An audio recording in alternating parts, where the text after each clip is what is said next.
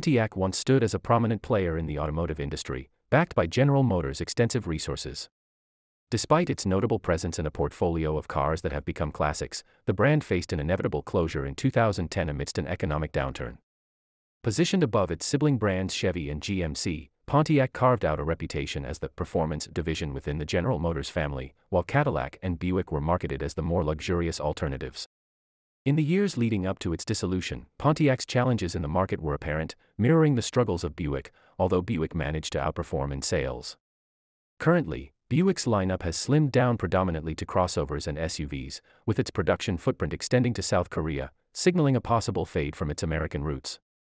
While the future of these once dominant brands is the subject of speculation among enthusiasts, the muscle car era's legacy left by Pontiac continues to resonate with its fans, prompting speculation about a potential revival akin to the Hummer's comeback. Originating in 1926 from Detroit, Michigan, we saw the emergence of Pontiac, a company that continued the legacy of Oakland Motor Car. Within General Motors' lineup, Pontiac quickly made a name for itself with its distinct vehicles and robust engines. The 60s and 70s marked the zenith of Pontiac's history, with classics like the GTO models becoming coveted possessions.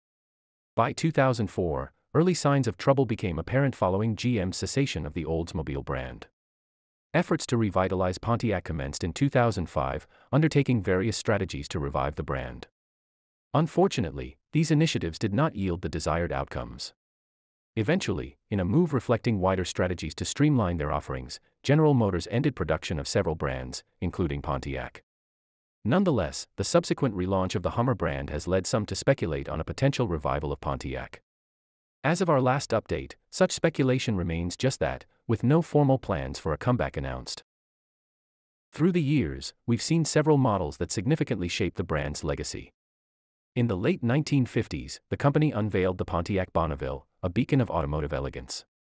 Muscle car aficionados often herald the Pontiac GTO as the crown jewel of collectibles, notably its '69 Judge variant. The Pontiac Trans Am entered the scene in 1970, capturing the essence of the era's pony cars. Though not renowned for its aesthetics or performance, the Pontiac Aztek gained infamy through its appearance in Breaking Bad, driven by Walter White. It highlighted the brand in popular culture, albeit in an unconventional context.